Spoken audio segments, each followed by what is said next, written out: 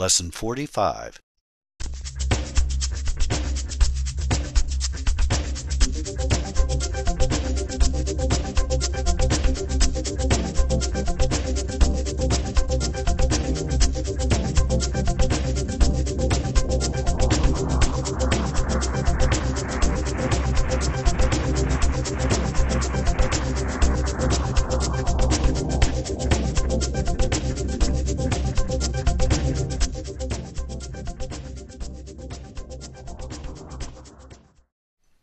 Hello again.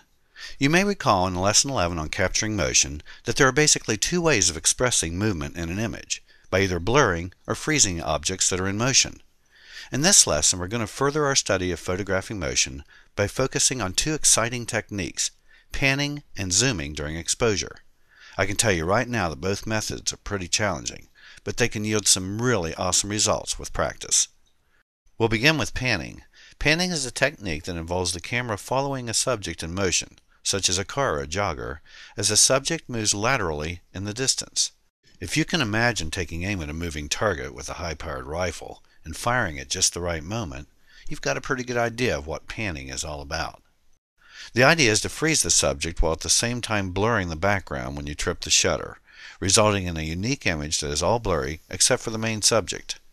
In order to succeed in this technique, it's essential to stabilize the camera by means of supporting it on a tripod, in order to both follow the object smoothly and allow for a crisp image of the object in motion when the shutter is fired.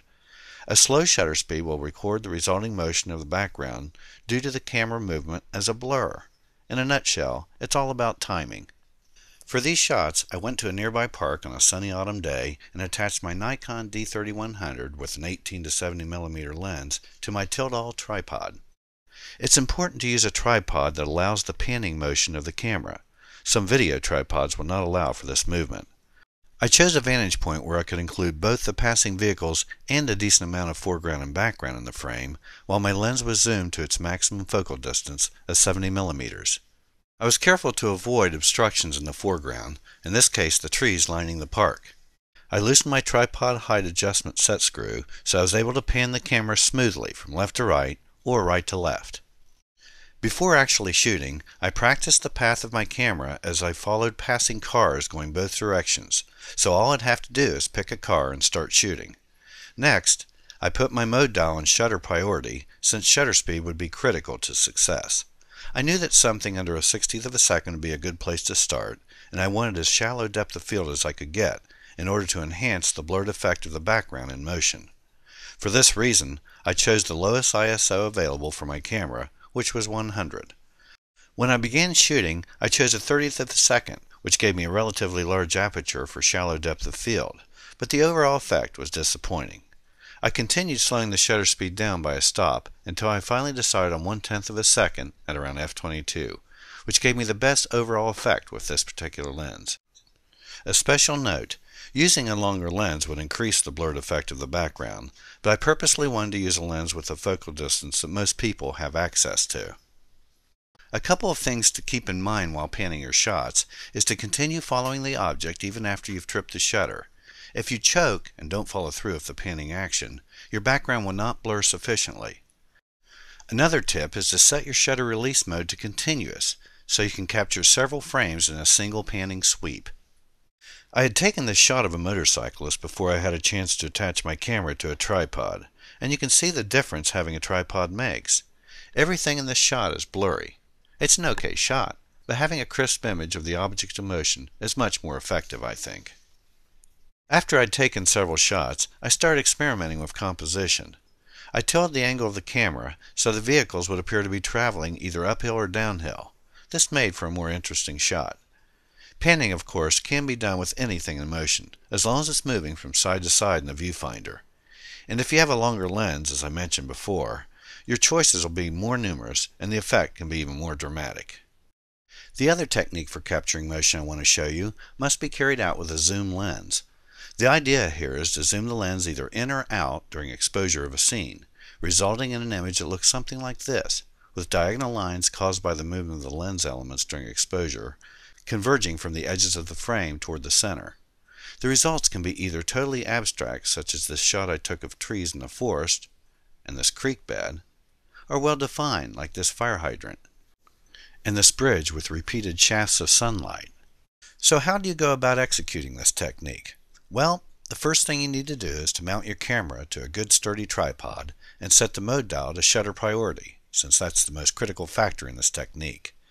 Next, compose a scene that has a lot of contrast, preferably with a centrally located subject that contrasts from the rest of the scene, such as this bright, colorful fire hydrant.